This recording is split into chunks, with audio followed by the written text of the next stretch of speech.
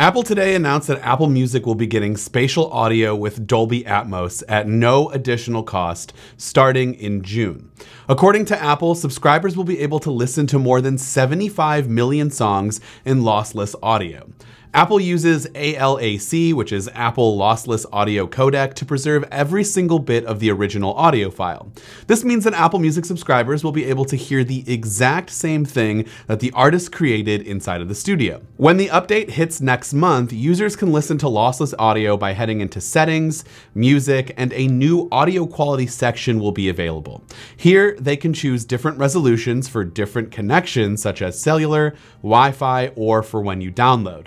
Apple Music's lossless tier starts at CD quality, which is 16-bit at 44.1 kilohertz, and goes up to 24-bit at 48 kilohertz and is playable natively on Apple devices. For the true audio file, Apple Music also offers high-resolution lossless all the way up to 24-bit at 192 kilohertz, although this will require external hardware.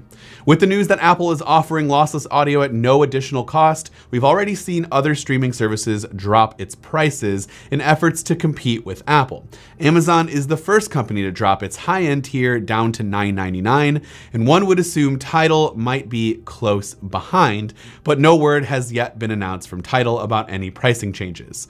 Spotify announced Spotify Hi-Fi earlier this year, but did not give any update on pricing. Considering that Apple just made this new feature available for free for its subscribers, one would have to think that Spotify will have no choice but to offer hi-fi at no extra cost to its current Spotify Premium subscribers. Apple also announced that Apple Music will have spatial audio and support for Dolby Atmos. According to Apple, at launch, subscribers can enjoy thousands of songs in spatial audio from some of the world's bigger artists and music across all genres. Apple Music is working with artists and labels to add new releases and the best catalog tracks as more artists begin to create music specifically for the spatial audio experience.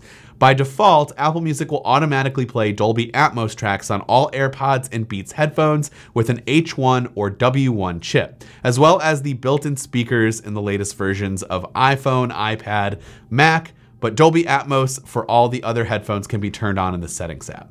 In efforts to expand its catalog of compatible tracks, Dolby and Apple are working together to make it easier for musicians, producers, and engineers to create songs in Dolby Atmos by doubling the number of Dolby-enabled studios in major markets, offering educational programs, and providing resources to independent artists. This is huge news for Apple, but also the rest of the music streaming world, as this could potentially lead to more people making the jump from another platform to Apple Music.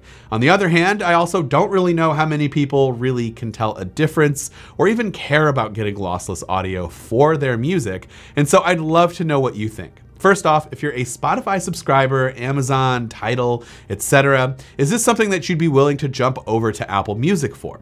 Let me know in the comments down below. This has been Dan with MacRumors. Thanks so much for watching, and I hope to see you around in the next video.